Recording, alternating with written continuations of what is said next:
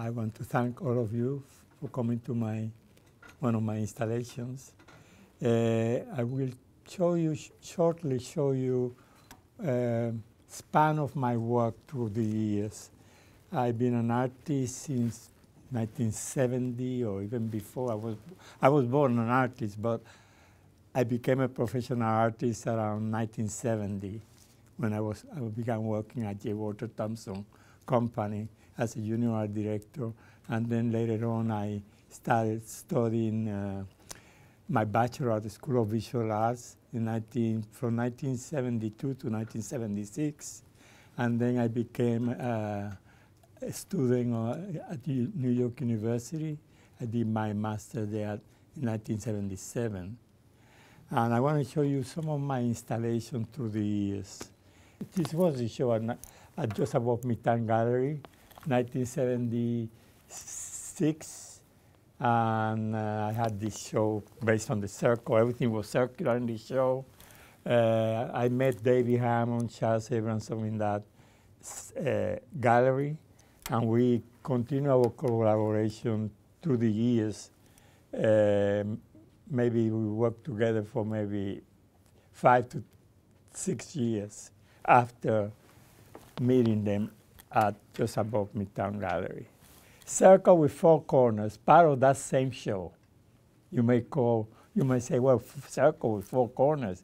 Well, if you count 1, 2, 3, and 4, then you have a circle with 4 corners. I started as a minimalist artist, and then later on I became an artist using minimalism and mixing the style with the figurative abstraction. I think it was more open for the concept was more open for me to work with than minimalism. Minimalism became kind of boring after a while. And then I started mixing other concepts with the minimalistic qualities of my work. This series was done in Venice, 1977, 22 paintings based on the architecture and the environment in Venice. So these are abstractions of the things that I saw while I was in Venice. I was living there. Venice, the Grand Canal, and the Rialto Bridge, you see some of the elements of the architecture. Then you will see some of that influence in my work. Like you see the entrances, the circle, the arches, the little bridges. These are the streets of Venice. Venice has no cars, so everything is in boats. There are boats for everything. There are boats, funeral boats, taxi, everything is in a boat. So these are some of the different paintings.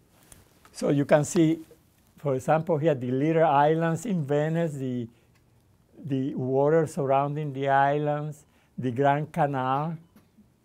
All that is reflected on this drawing, but using abstraction as a means of expression. Then, after I came back from Venice, I continued my collaboration with David Hammond, Charles Abramson, and this was at the Studio Museum in Harlem, when we were artists in residence there at that time. I created an abstraction of this picture to portray the space of the gallery of the museum, the Studio Museum in Harlem. And you can see the sculpture with 3 balls, 3 artists. For example, David, me, and Charles Abramson in a container. You can see the sculpture right there, you see it? So you can see the minimalistic qualities in my work during this period, but I began using found objects. I found this pipe, and I cut it, and I cast plaster balls in containers, and I put them within the sculpture. And this is one of the smallest sculptures that I had done. There's another one that I did recently that is even smaller than this one. You will see it later. And these are the installations that we created at the Studio Museum. Charles Abramson, David Hammons, and myself. 1981. They were reviewed by major newspapers at the time, Soho News, New York Times, Village Voice. All those were reviews. And all this installation was created out of found materials in Harlem. For example, they closed a mosaic company, tires. We collected the tires and we did the floors of the installation. Feathers. We all worked together, the three of us. We borrowed all photographs from the three shops around 125th Street, and we put them on the walls. Here's another view. So we have three artists, 1, 2, 3, and we mix everything together. We even covered the furniture with mosaics. And the walls, everything was part of the installation. This installation took three different rooms, so I'm only showing you 2 rooms of the whole show. This is the top where the art space was, and this is my installation there above the galleries. Everything I used, the old circle, you remember the circle with 4 corners? I used it on this rooster fight, so cockfighting. And this is the space here of Charles Abramson on this side. On the other side was David Hammons. This is after I finished as an artist in residence at the Studio Museum in Harlem. David Hammons created an exhibition called Art Across the Park. And I did this piece for the Central Park. And you can see the lawn on the back and the pond, one of the upper sides of Central Park. The installation was called Loops, a series of loops that went in and out of the ground. And then after that, I got the commission for the Percent for Art program growth, the 5% for Art commission. And here I am designing the maquette. I look different now. I was younger, no? And here are some of the drawings that I did for that piece. This is the maquette, the original maquette that was very small. And this maquette was presented at City Hall, the Rotunda office of City Hall, with the representative for the government. They approved this. And in 2010, they restored the piece for the first time. 20 years later, 25 years later. So the piece was kind of abandoned for a while, and then they did the restoration in 2010. The piece, we can see the act of fighting, as the rooster fighting around the piece. I created this chalice, like a chalice or a cup, representing the tragedy. As you turn around the sculpture, you can actually see the roosters fighting. It's a kinetic illusion that I created in the piece. They were celebrating, and so you can see the transparency. Again, I create an illusion. When you turn around the piece, you can actually see the roosters fighting with the piece. After that, or during that same time, 1985, I did this other installation, and that's where you have the catalog right here. This is this installation, 1985. So growth and Orisha Santo, the artistic interpretation of the 7 African powers, they both became 30 years a celebration this year. They were both were created around the same period. And here is an anthropological investigation that I did about an Afro-American religion called Santeria, Lucumí. And I'm not a member of the religion, but I like to do investigations, and with the investigation, I create pieces. And this is the piece that I created I invited Charles Abramson to collaborate with me on this installation. Also, I invited Susana Torreya Levar to write about it. She was the curator of the Museum of Hispanic American Art here in New York at the time. I invited Robert Faris Thompson, the scholar, to write an essay for the exhibition. Also, I invited Charles Abramson to collaborate with me in the installation. Charles Abramson, well, this is a digital representation that I did, that I use in the cover. Okay, I did this in collaboration with my nephew. We did this together. And the icon was done by me, but the installation, the digital installation I created with my nephew for the cover of the catalog. Some of the icons that were represented, Elegua, one of the saints of the installation, Santos, or saints of the religion, or Santos of the religion. I combined two different disciplines, the Afro-American discipline with Santo making and all that, but also the tradition of Santo making, Puerto Rican tradition of Santo making in this installation. Instead of wood, I used metal. That's the only difference. And I wanted to make them as Catholic as possible because the other part, the other side of the installation was African. So you can see the environment was African, but the icon was Catholic. Because it's a mixture of both traditions, the Catholic tradition and the African tradition, African Yoruba tradition. These are the different deities or saints. Ogun, this one is Orunla, Yemaya, Oshun, and the Christ. I satisfied myself also. I was curious as an artist what was like to create a Christ, create a saint.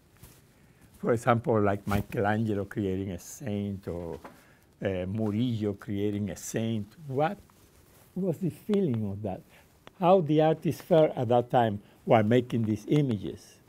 Because in our society, that's not allowed from the artist. When an artist creates saints, it's just, so it's out of the realm of being a modern artist. It's no longer allowed. Because in the old times, the church was the one that commissioned artists to create different installation or images of saints.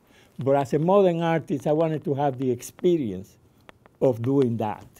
Not only to create a saint, but to also continue with the tradition of Santo making, Puerto Rican Santo making tradition, sculpting them at that time out of wood, but this time I used metal. So I wanted to combine all this, the history of all these disciplines in this installation. Jumps around. This was the environment of the installation. So we went around Soho because the installation took part in Soho. At that time, the museum was in Soho. The director of the museum was Nilda Peraza, and Susana Torreya Levar became the curator of the museum, the first curator of the museum. So I had all kinds of stuff that we found around Soho. Also, Charles Abramson had a large collection of African objects that were used in the collection. Even live fishes. I had a pond with live fishes in there, symbolizing Yemaya, the goddess of the sea. Goddess of the river, goddess of the sea. Two different icons of the religion. And tragically, after we created that installation, Charles Abramson passed. So they asked me to continue my collaboration with him using his work. So I used Charles Silberson's work to create installations in San Francisco, at the Studio Museum in Harlem, at Snook Harbor. I began collaborating with him, but in spirit. And I did all these installations of using his work. This one was the one in San Francisco. It's a giant mosaic of papers. He used to paint on paper and create different abstractions in paper. So I used his work to do this installation. And the candles at that time represented the years, how old he was. So I had the number of candles at that time, I don't remember, was the years that he lived. Sometimes I use the same names for different things. There is a print, an etching, and here is a sculpture. But what interested me on this was the architecture of Palenque, the roof comb of the buildings that they used to predict the passing of the day according to the shadows that the sunlight casted on the different elements of the building. Birdhouse, inspired by a place in San Juan, Puerto Rico. It's called El Parque de las Palomas, or the Pigeons Park in the old San Juan. Also, another source of inspiration was Pablo Neruda's Mistreated Bird, the poem of Pablo Neruda, Mistreated Birds. Here, this sculpture is called Rio Grande de Loíza, Loíza's Big River, inspired by a poem by Julia de Burgos. She died here in New York many years ago. And I wanted to create a piece using her poem. This piece was supposed to be shown here at the courthouse of this building, but it was not approved, so we couldn't show it. So you won't be able to see this piece today.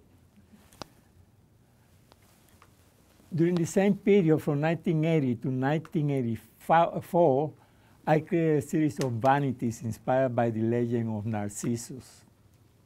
And this one is called Metamorphosis. There are 4 of them, 4 vanities. But as I said before, this one is one of them, and it's called Metamorphosis. Then after that, 1993, I created a monument to the 500 years of the cultural reversal of America. And this is the most complex piece that I have ever done.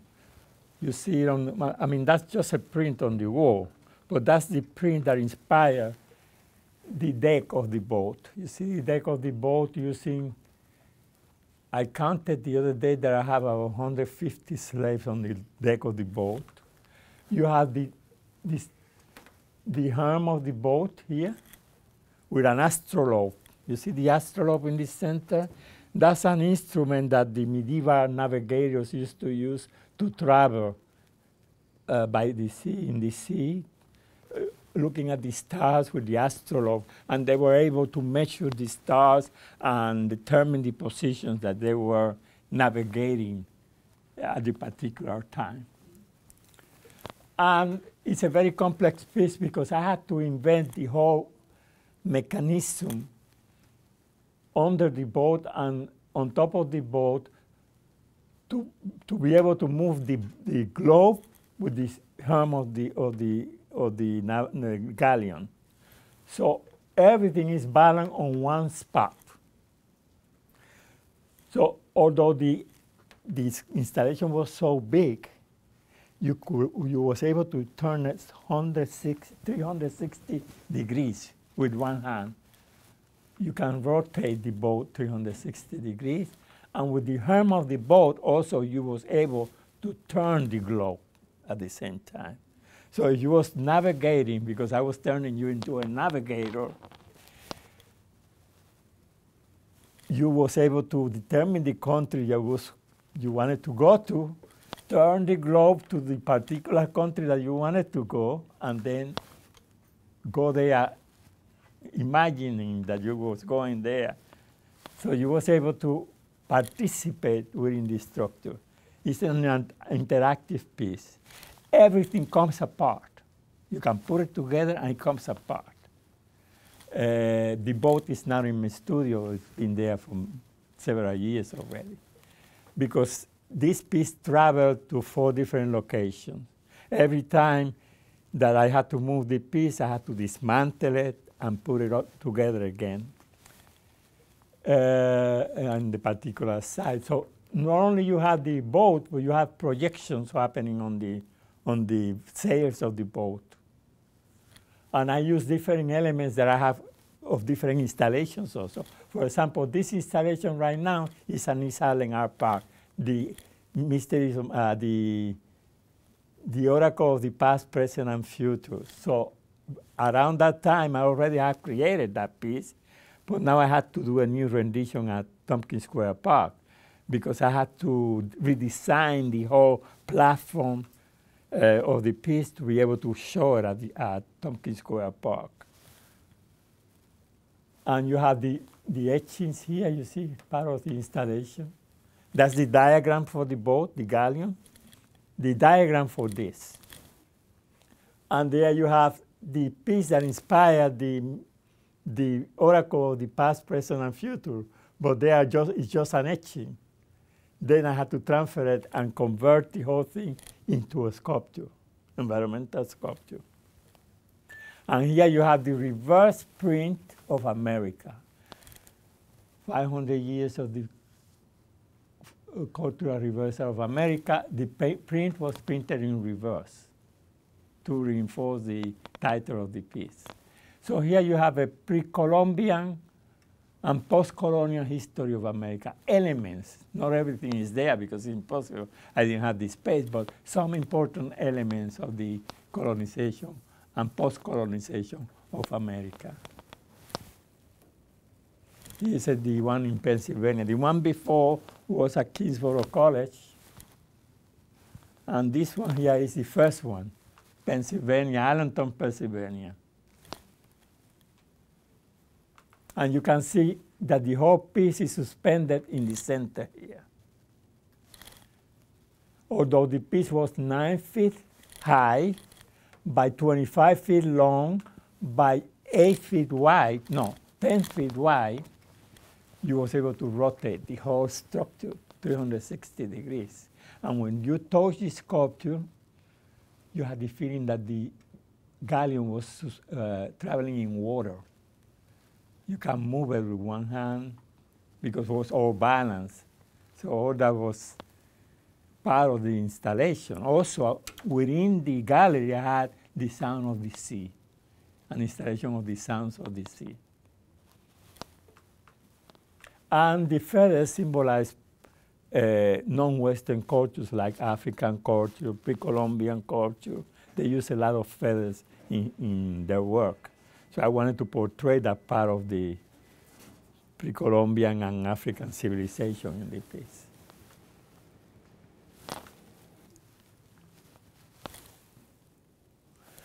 This piece is a very complex piece. I've been working on this drawing for many years. The drawing took me a year to create. I wanted to use the Puerto Rican star, you know, the Puerto Rican flag on the star of Puerto Rico, but use it for some other things. In this case, I wanted to go into classicism, explore the legends of the Atlas. So I composed this drawing to create the globe of the Atlas, the universe of the Atlas. There are 6 plates, six plates combined together, bolted together to create the orb of the universe. So this is only one of the drawings, and each drawing has 52 stars.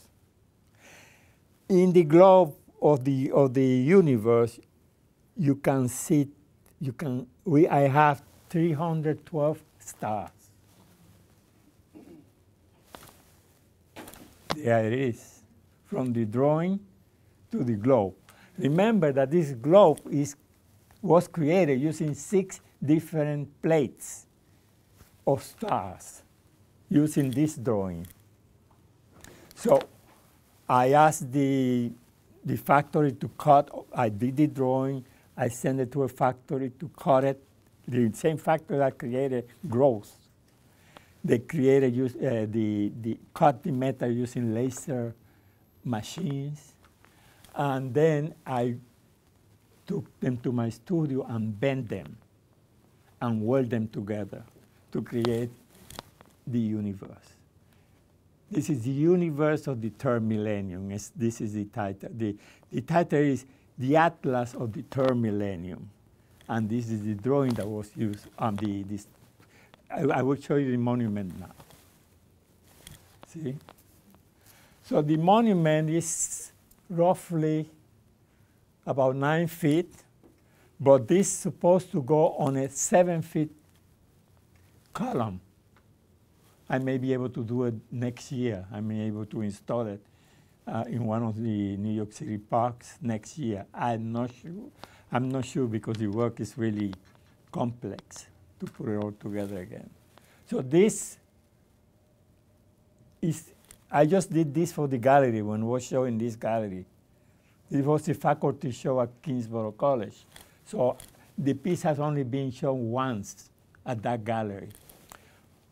In the next installation, I'm planning to create a column 7 feet high and install the atlas on top of that column.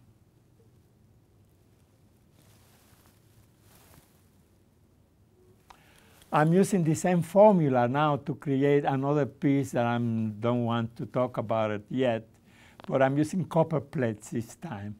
And I etched on the copper the formula, the drawing formula that I showed you at the beginning of the the atlas piece.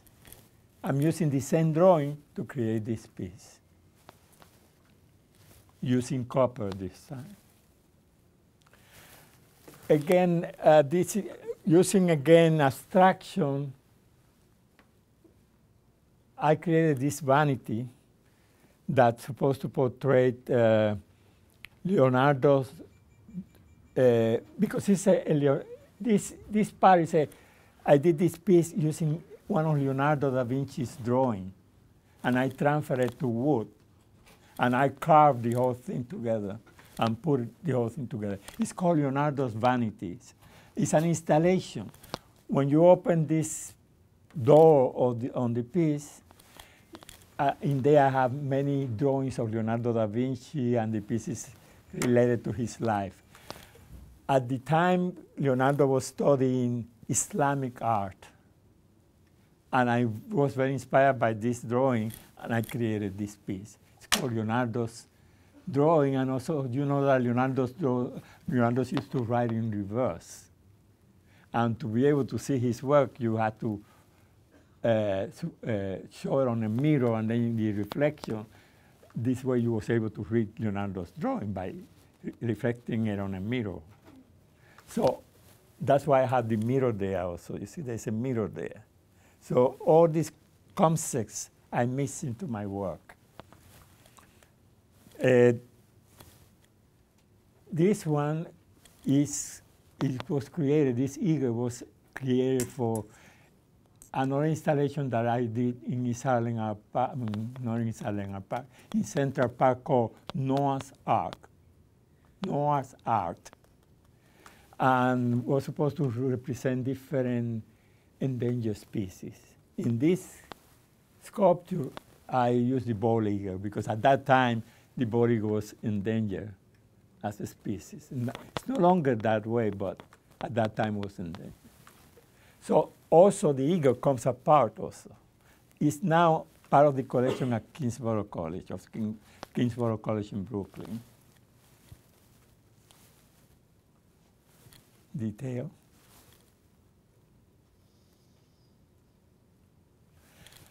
After that, I had another commission for the Department of Education in New York. This is the Tree of Knowledge, PS 128 in Manhattan. So I did this tree to represent the tree of knowledge. It was the entrance to the amphitheater of the school in here. And this is the lobby, the entrance lobby of the school. It's another angle here. And you have an inner courtyard here. So you enter the school this way, and then you see the tree of knowledge, and then you continue, and you can go into the courtyard, or you could go into the rest of the school. So you can't miss it. You can miss it. 10 feet by 10 feet, the installation. This one I did in Pilsen when I got the Lila Wallace Foundation grant, and then later on I got another grant called the Arts Link Commission. And the Arts Link Commission was to collaborate with another artist, Czech artist. So I went to the Czech Republic, stayed there for a few months, and I collaborated with different artists there, especially Pavel Oposhensky, one of the artists, that later on you will see some of his work here. So this is the mobile that I created for the Skoda Foundation. When I was there during the Art Links residency, another foundation became interested in my work, the Skoda Foundation. And they allowed me to work in a factory for many months, and I created this mobile in that factory. And again, I've been using stars in my work for many years, so you can see stars here also. One of the fountains in the garden of the Corsair Castle, where I was residing in, I called this piece The Healing. It was an abandoned fountain there. And some of the pieces of the fountain have broken off the figure, the central figure. Some of them, because the sculpture was so old, maybe from the 15th century, some of the legs have fallen off, the arms have fallen off. So I decided to heal it. And I went to the center and applied some of my healing power here with cotton balls, you see. So it's called The Healing. Another installation within one of the pavilions of the Corsair Castle in the Czech Republic, the entrance to a fallopian tube.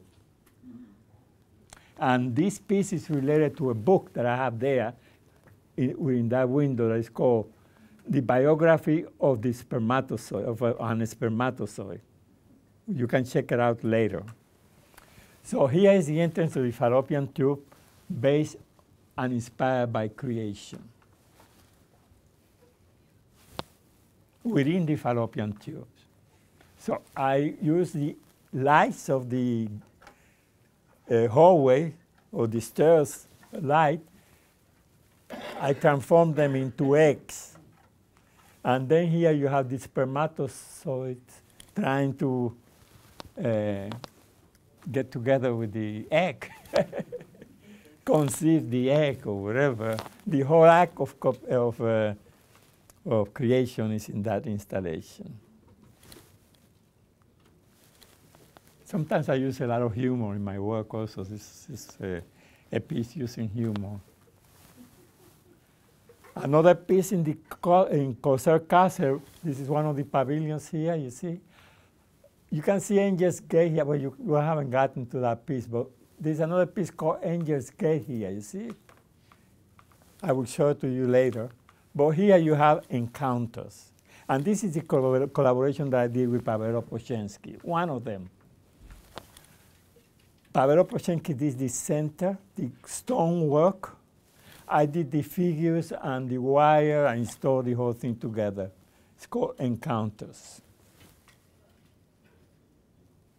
Angel's Gate, you saw it here. See? That's the church of the castle. They were celebrating a lot of weddings there, and they used to stand here, take pictures of themselves, the bride and the groom. Usually stand there, used to stand there and celebration of the wedding, taking a lot of photographs and everything. The doors were part of the castle. They were old doors from the castle. They were about to dispose of them. They were about to throw them out. And I asked them to install them in the middle of the gardens. And I brought the feathers from New York. And I put the whole thing together. It's called Angel's Gate. Using, again, found material. Remember this sculpture with 3 balls? I used found materials. In the installation of Studio Museum in Harlem, I used a lot of found materials with David Amos and Charles Evenson. So I'm continuing that tradition. This is another piece that I did with Paweł Poczęski.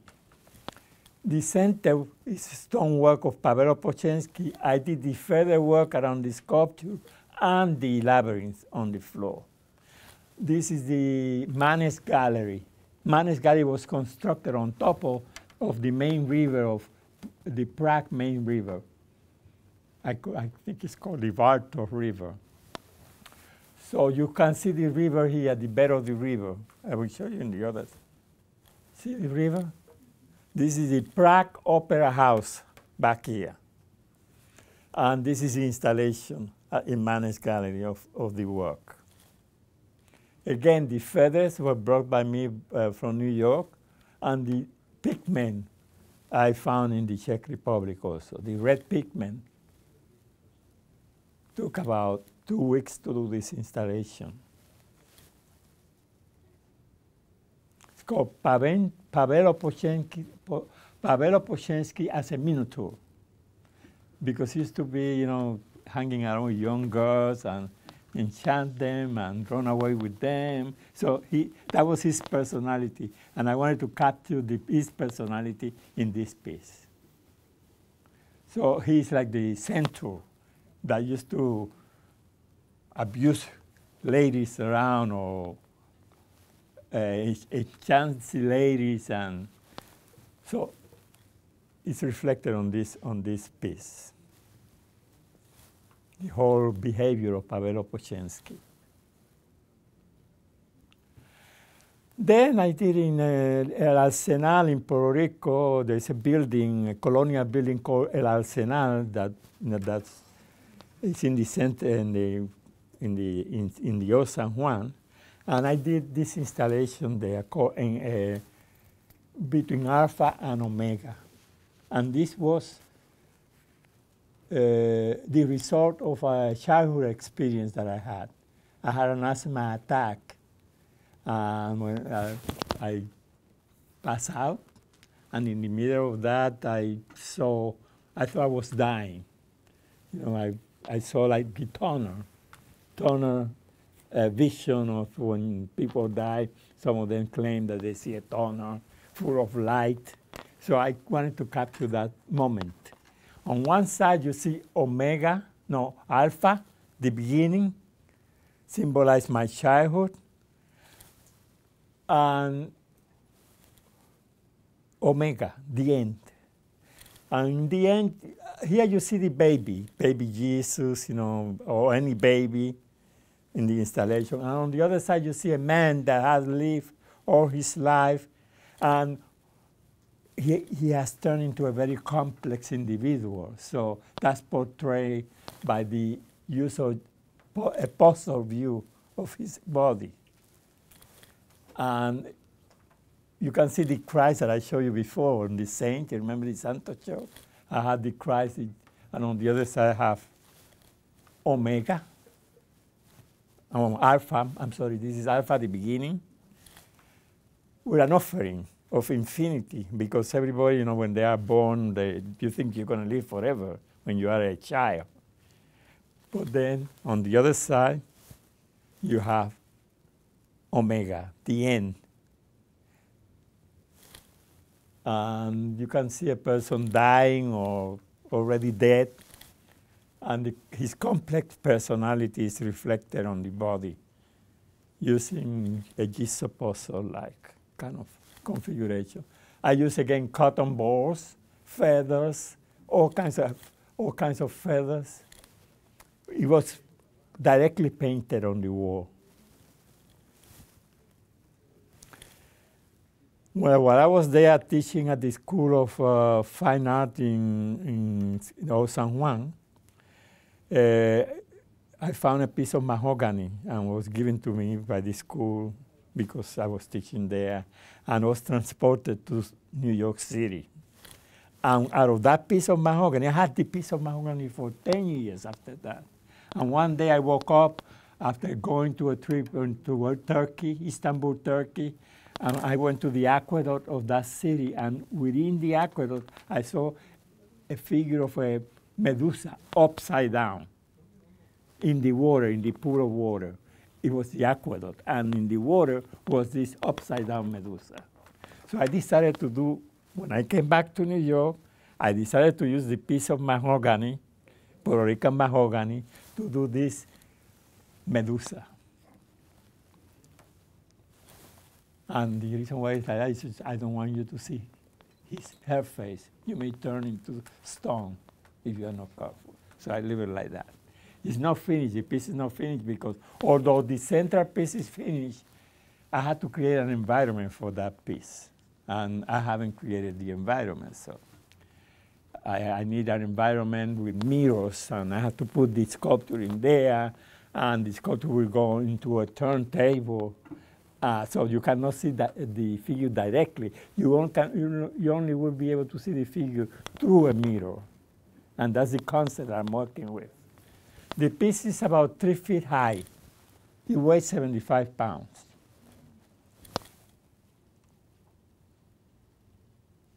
This is the smallest sculpture I had done, 2014. It's on this window somehow. Yeah. The unicorn. Again, remember that I incorporate minimalism with figurative abstraction sometimes. So this is a result of this. Also, it's kind of geometrical also, because my early work, I did a lot of geometry in my work.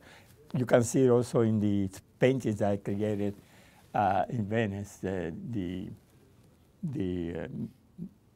tarot figures that I did. Again, I'm using that etching, creating, again, reviving the etching, the concept of the etching of the horoscope to create the oracle of the past, present, and future at Pumpkin Square Park.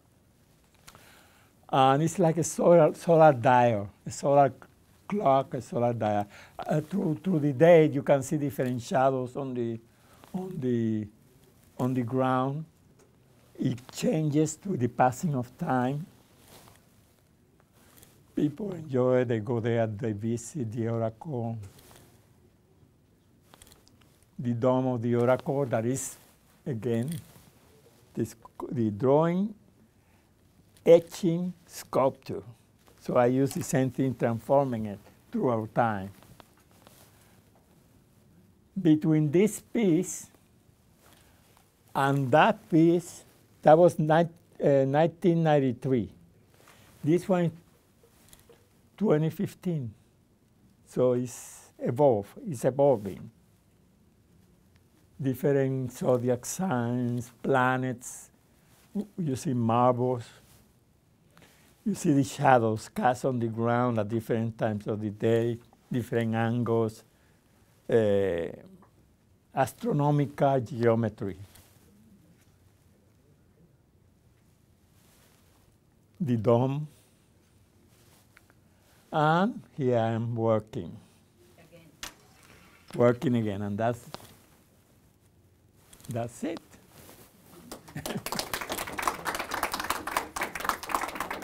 Any questions, any comments?